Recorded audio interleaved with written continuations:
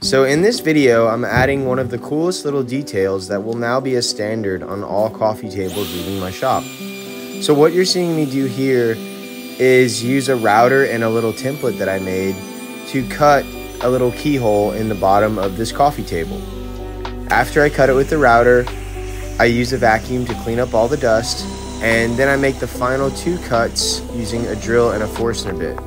After I have everything cut, I add magnets with CA glue and CA glue spray cure, and then I begin attaching the table legs of my table using this hex key. This hex key fits in this nice little slot on the bottom of the table so that whenever a client wants to move the table or whenever it needs to be shipped, it's right there and they won't have to hustle an Allen key. So this is just a cool little detail that I've been thinking of for a while, and I'm really proud to say that it's now a standard on every single table leaving my shop. Thank you.